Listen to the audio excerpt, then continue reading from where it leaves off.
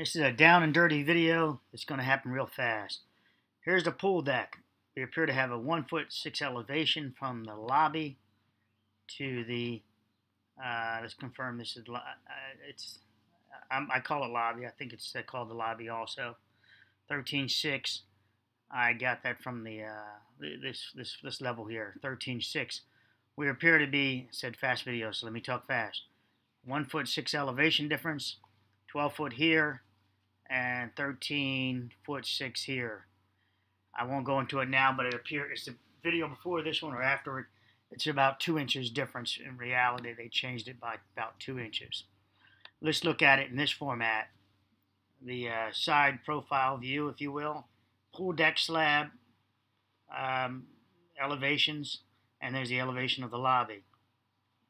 They're connected. The pool deck is connected at the column sections, just like the floors are connected the same way. The floors above, so they're connected there and here.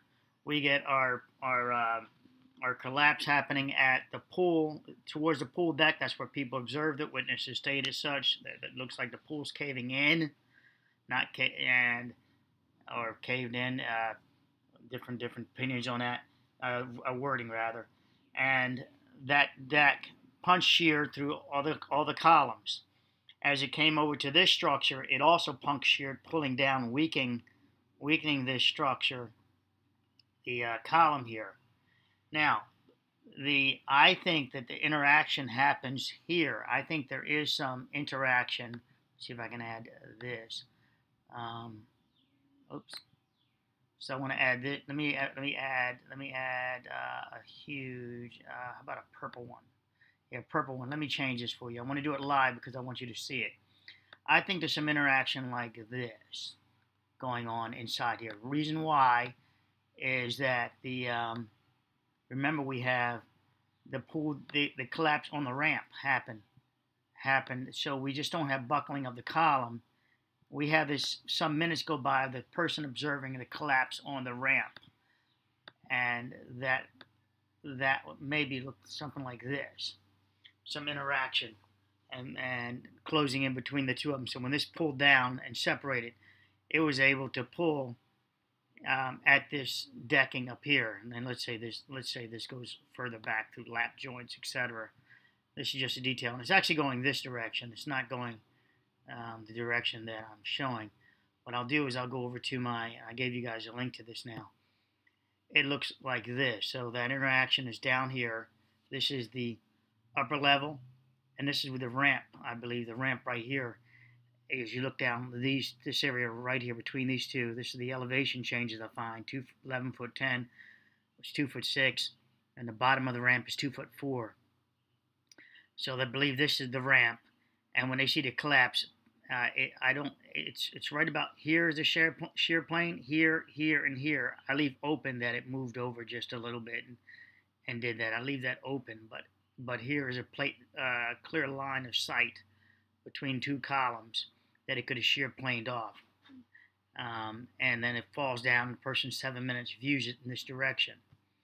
So this is why, so the cutaway of that, if you will, looking at it from the cutaway, would look something like this. The 1'6" difference, which is really like 1'4" when I find a 2-inch calculation difference.